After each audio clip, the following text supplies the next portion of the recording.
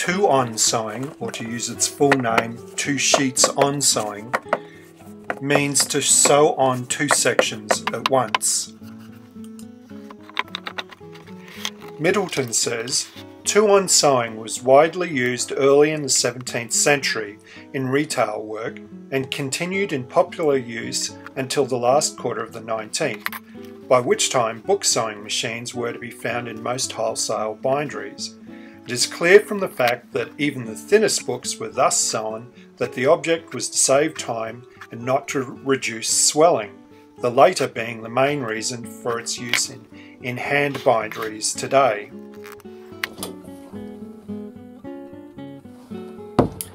And even machine sewing could be sped up this way. As Middleton says, the main reason for craft binders to use two-on sewing is to reduce the swell.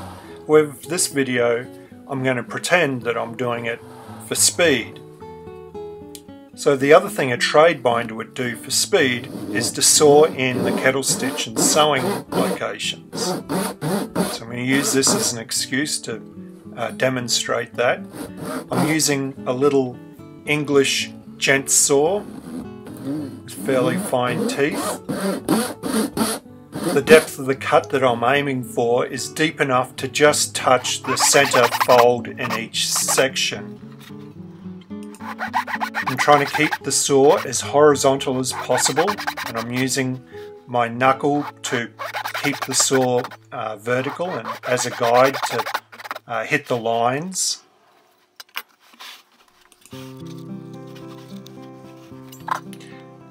I squeeze the sections together with my fingers to increase the density to make it cut like wood.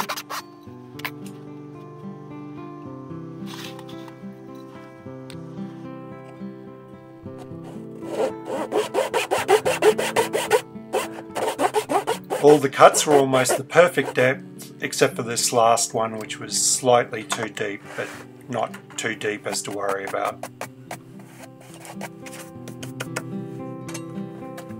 Setting up is the same as setting up for any other tape sewing. Two-on sewing can also be used on cords as well. It's exactly the same.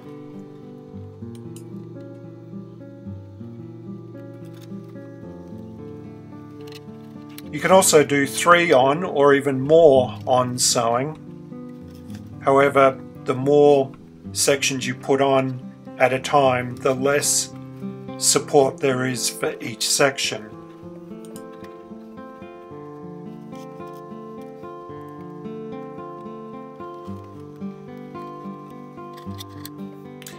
As you'll soon see, not every section has a kettle stitch, which creates a weakness at the head and the tail of the sewing.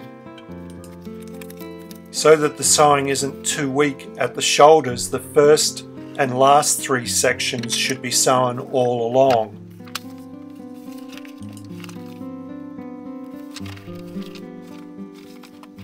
It's a bit hard to see, but you can see that my saw cuts just touch the inside of the section, which was what I was aiming for. So I'll speed this up fairly quickly because you don't need to see three sections being sewn all along.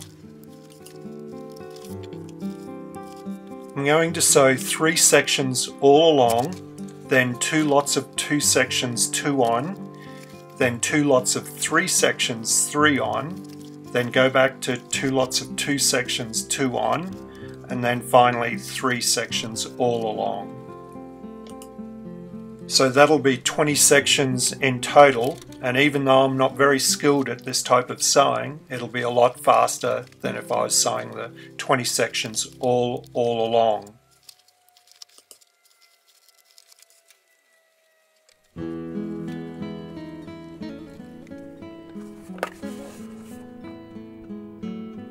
So this is the start of the first pair two on, but unfortunately I managed to put my head in front of the camera for most of it, and no one needs to see that, so I skipped that, but there's three more chances to see two on sewing.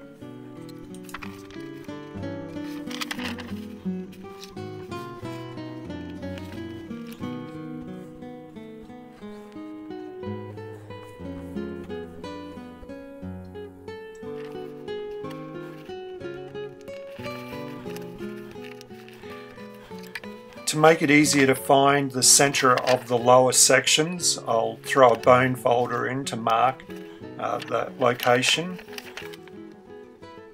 I'm sure there's better ways to do that, but that works for me.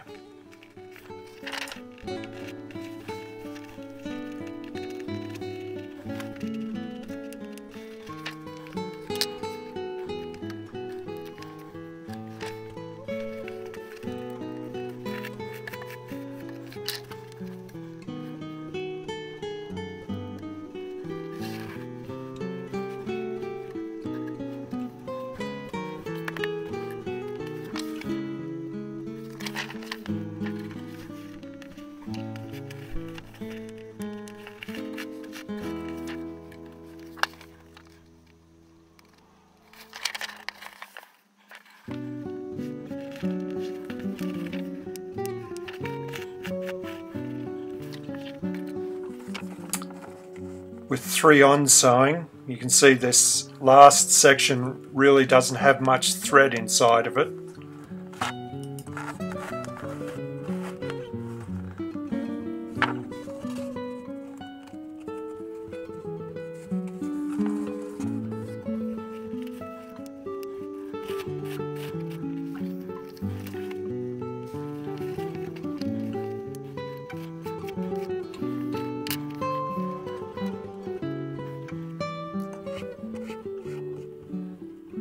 Here you can clearly see how 2 sections miss out on kettle stitches.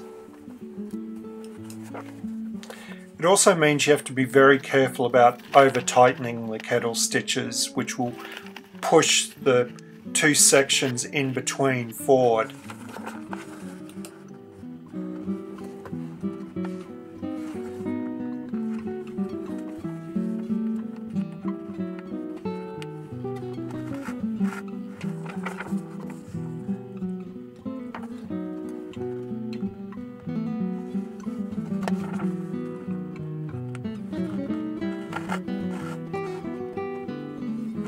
One of the first books that I ever rebound was The Birds of Australia, the Reader's Digest version, which is a fairly large book. It was a family favourite and it had been well used and it had fallen apart to individual sections, and my brother and I used to fold up the sections and put them in our pockets to wander around looking at birds. A lot of the sheets had split at the spine, so when I went to rebind it, after guarding many sheets, there ended up a lot of swell on the spine, so I ended up sewing it 3 on. With the poor reputation that 3 on sewing has, I didn't know how it was going to last. A few years ago I was helping my brother move house, and in amongst his books I found this book. I asked my brother if he used the book much, and he said he used it quite often. So despite the poor reputation for 2 on and 3 on sewing, this book had lasted 30 years, having been sewn that way.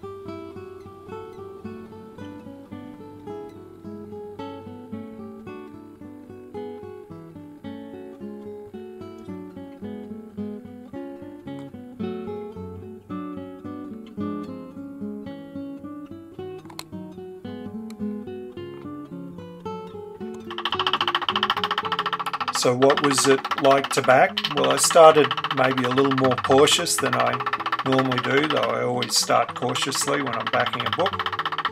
Otherwise, I couldn't really tell the difference. On the inside, once I finished this book, there was a bit more uneven folding or wrinkling on the inside of the sections, but it's something that only a bookbinder would really notice. So the verdict is that this is a useful technique for reducing the swell in large books or books with many sections.